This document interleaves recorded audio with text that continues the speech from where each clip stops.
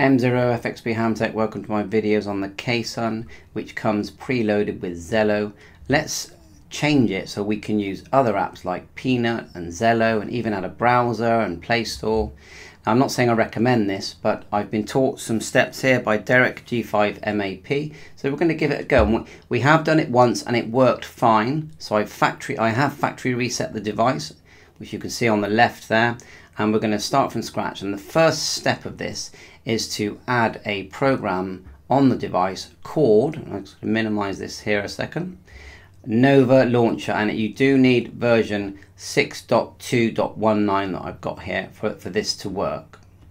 Nova Launcher allows us to select a different system, Android system, that it will boot up to, because at the moment it launches to what they have called Nova Launcher 3, and it just will show your settings and ZELLO and nothing else, and even the settings cog is very, very limited. So we're going to install and launch Nova Launcher, which gives us many more options, including adding APKs and launching APKs on the desktop of the KSUN. So this is just step one of installing the Nova Launcher. The download Total Control. VYSOR gives you a very similar feature of controlling and mirroring the screen and a nicer screen, but Total Control allows easy transfer of APKs. I find that VYSOR keeps failing on that, but Total Control doesn't, and we want to put an APK on here called Nova Launcher. So by default, your KSUN will connect to your PC and will connect to Total Control, and we've already done it here. So once you download from this section here, download Total Control, and you want the version for Windows, just click it and then just download the Windows version. It will open up like this, and then what you'll do is you'll see this window here and you'll click connect. If it doesn't do it first time, just get the USB cable and connect it and disconnect it a few times. So we're now connected to the KSUN. We can now download the APK. If you look at the Nova Launcher site now, there's a lot of adverts, but you need to just find the correct one.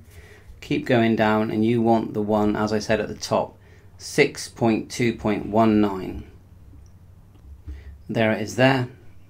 I'll put a direct link in the description. So we've had to click it again, then go down. It's quite annoying that it makes you do this, but you're always looking for that same 6.1. There it is there again, until you eventually see it show up here. And be careful not to just download the adverts. It could be that one there, I think.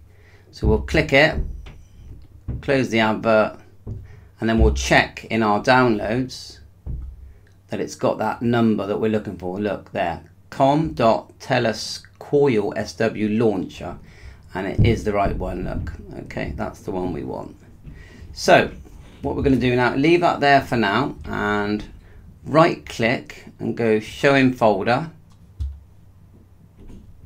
and it's there, and we did it earlier as well. See the way it's got the number 6.2.19, so leave it there. Then go back to your mirror, let's call it, of your radio, of your KSUN, and drag it, and this is brand new because I've factory reset the device. Drag it onto the screen, and you want it to do this.